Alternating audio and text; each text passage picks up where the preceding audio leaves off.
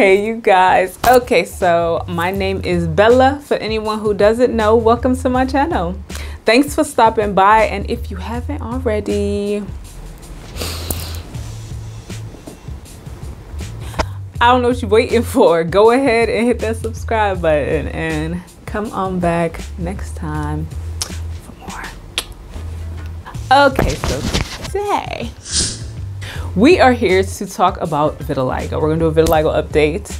This is 2021, and I think it's time for us to set some goals for our vitiligo and just be done with it and do all we can, help each other, and just try to get rid of it because we're all tired of it, aren't we? Can we all agree on that? Right. Yeah.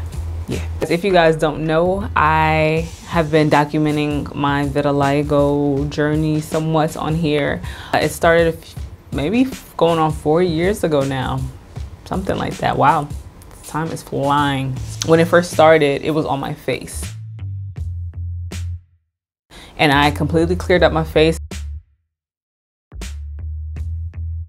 I have no, it was on this side of my face actually. In particular, it was right here by my ear area. I had a spot on my nose. I had a spot by my eye, and it all cleared up.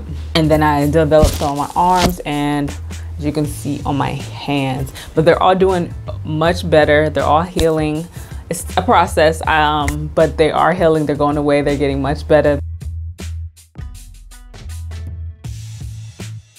I tell you guys what I use, and you know, just hopefully that we can help each other get through this. You know, you can feel alone in this sometimes, so you know, I just want to create a space where you know you're not alone. We're trying to, you're not the only one dealing with this. We're trying to get rid of it. We are. I've had a few people contact me, ask me questions, tell me how they're depressed and just different things. And you know, I just want to tell you guys, if you guys are feeling depressed and sad and down about it, don't. And I know that's just like easier said than done, but try your best not to stress. Stress is only going to make it worse. Negative feelings are only going to make it worse. That's actually what a lot of doctors and people say. They say stress can flare up the vitiligo. Stress is just bad for any disease, any illness, anything in your life. It's gonna make it worse. So don't stress. Don't be depressed. It's just, I know, it's your face, it's your skin, it's your body, and it's like, you know, we're in such a superficial world, but there are people dying from cancer and who have limbs they've lost and different things, you know. I'm not trying to minimize it, but don't let it get you down. Walk in confidence. Look at Winnie Harlow. She's a model, a supermodel with vitiligo.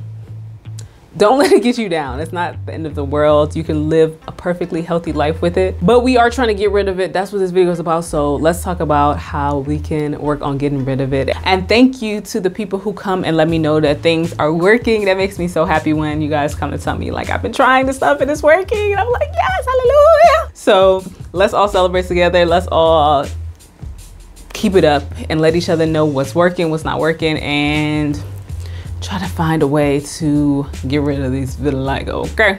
Okay, so I found a lot of things that I want to try this year. I'm still doing some of the same things, a lot of the same things. I made a playlist of all my vitiligo videos, so if you haven't seen it, look at the playlist. I'll link it down below so you guys can check it out, or go to my channel and go to the playlist. I don't know how this works. While I'm filming this, I haven't done this before, so there will be something down below, or if not, go to my channel and look for the vitiligo playlist and check out all my older videos so you guys can see exactly how I started, the things that I changed, the progress that I made. Yeah, and there's a lot of new things that I want to try. Let me give you guys a little disclaimer. None of the stuff that I've done is like an overnight thing. It takes consistency. You have to be doing these things daily. You have to be consistent. I focus on natural things. I focus on things healthy things that are good for me, that aren't gonna hurt me, that don't have any crazy side effects. I mean, everything can have a side effect. You know, you could be allergic to anything, but things that are pretty natural and good for you. Nourishing our bodies and making sure we have everything we need so that whatever is happening inside, we're kind of combating it and allowing our body to produce that pigment back. So some things that I want to try this year, and you guys tell me if you guys have tried these things and if they work for you. If you guys have any things that I should try, let me know. Any things that I should start avoiding, let me know. You guys have I've done that a few times and I appreciate it. So thank you. Let me tell you guys some of the stuff that I'm gonna try to do. Hold on. Some of the stuff that I've continually done is, you guys always see me in my copper bracelet. I always keep the copper on deck. I take my multivitamin, my Whole Foods multivitamin. Try to get sunlight. I've been taking my liquid chlorophyll, my sea moss. I got to get back on my juicing, but turmeric. I want to get more into turmeric though. Like, I just found out that with turmeric, you're supposed to put black pepper in it to activate it. So I'm going to try to start doing that. Let me see. I got a little list here. Let's take a look. Papaya.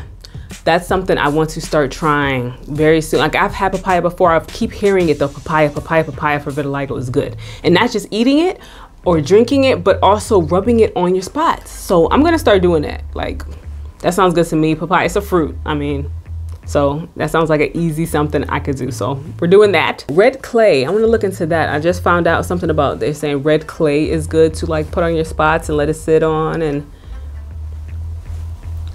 it's worth a shot. I'm still using my Vitiligo Organics too. I didn't mention that. Neem oil, that's something I started using. I was using it, putting it on my skin, but I think I might start taking it internally too.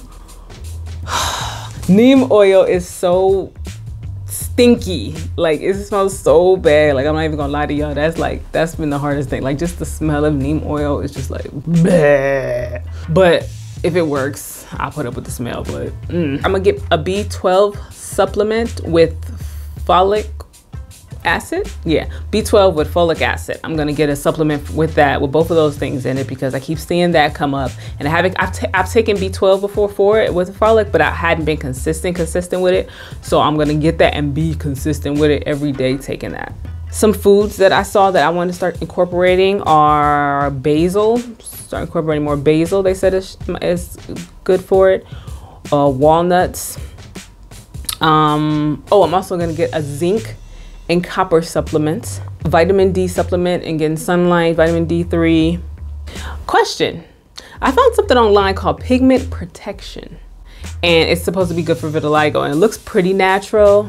It has some decent reviews, it looked like. So have you guys ever tried it? If not, I'm gonna try it. I'm gonna let you guys know. It's not super expensive. It was only like maybe $20 to $30 when I looked on the website. So it looked interesting. So I was like, that's me. I throw everything at this vitiligo. So I'm like, hey, I'm gonna try it. Vitamin C, foods with vitamin C, like oranges and stuff like that. Put more of that into your diet, or it's getting a vitamin C supplement is something. Basil, sunlight, reduce stress, B12 with folate, that neem oil, the turmeric with the black pepper, red clay, and papaya. Those are the main things that I'm using, that I'm going to start being more consistent with in my diet to get rid of this vitiligo. I'm over this relationship. I'm ready for it to be gone. I mean, I don't hate it. It's not the worst thing, but you know, it's not something that I want. You know, I want to get rid of it if possible. So I see it fading, but I would like to see it fade faster. Okay, so that's the goal, to get rid of it faster. Like I said, anything that's just good for your body, just start taking it. Like just like a vitamin, like any other vitamin, just start taking it, because you never know what your body is lacking and what the reason is that you have vitiligo. You know, something that works for me might not work for you. So just try to give your body everything that it needs. Those are some things that I'm gonna try this year, that I hope you guys join me on this journey of trying new things, incorporating things into our diet, foods, supplements, just being more healthy, reducing stress, just having a positive mindset and being grateful, gratitude. Oh, something else I heard of. Have you guys heard of Protopic 01? I don't know if that's how you say it, but I think that's a Protopic 01. I keep seeing this on my vitiligo forums. If you guys are not a part of these forums, go on Facebook and put in vitiligo, and there's so many vitiligo groups and forums and stuff like that. I guess groups, I shouldn't call them forums, they're groups. And a lot of people tell things that are working for them, or they ask for advice, and you can look at the comments, see what people say. And this is one thing that people were saying without the Protopic with the papaya every day. Somebody put a picture and said that that's what helped them.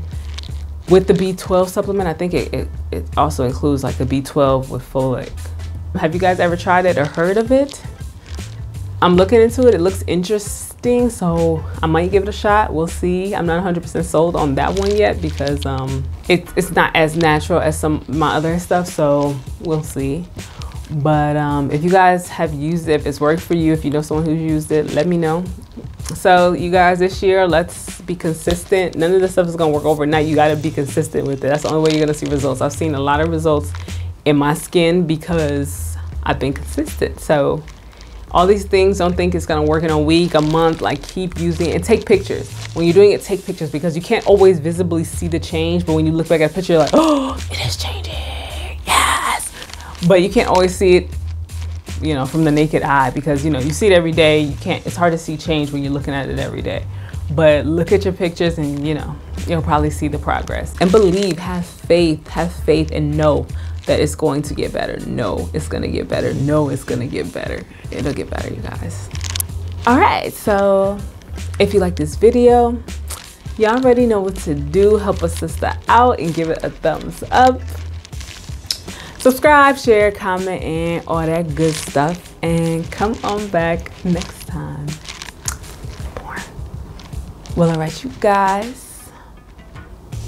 Until next time.